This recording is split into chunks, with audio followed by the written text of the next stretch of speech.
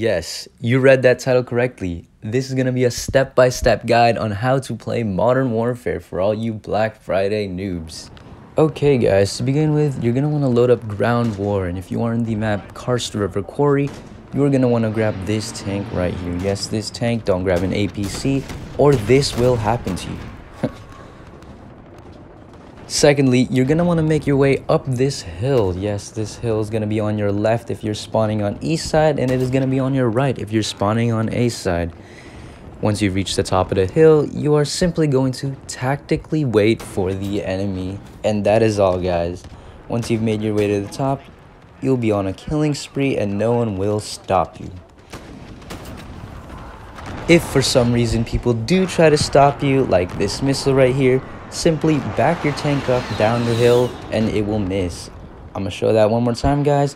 You're going to take your tank and back up and boom, the missile misses. Okay, so you didn't get Karst River Quarry. No problem at all. If you are in the Tavorsk district, slowly make your way up to this building right here and go up the elevator chute.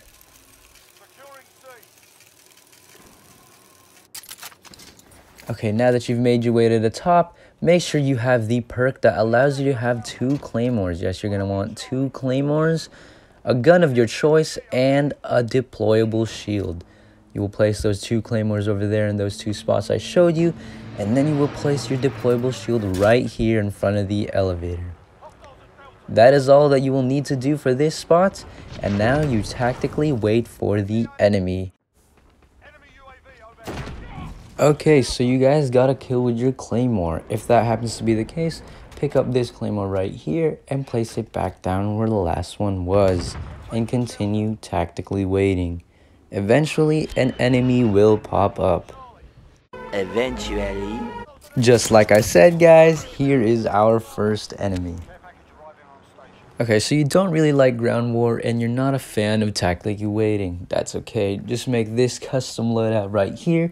Make sure you have the assault shield, the .357 with these attachments, and make sure you have the snake shot ammunition rounds. That is what is going to make this weapon the beast of a weapon, and it is the best shotgun, quote unquote, in the game. The perks that you'll be running is EOD, Ghost, and Battle Hardened. And for your lethal, a C4, and for your tactical, a stim shot. If you guys are wondering what kind of field upgrades I mainly run Dead Silence, but you could also run the munitions box.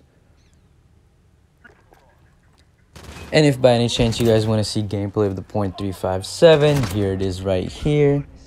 As you can see, this weapon is a beast at what it does.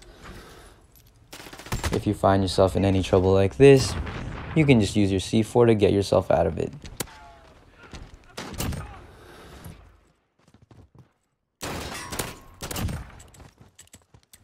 And that will wrap up everything for today's video, guys. If you still have not caught on, this video was made entirely as a joke. Please do not actually use any of the advice I had given you unless you want to piss everyone off. Thank you and have a great rest of your day.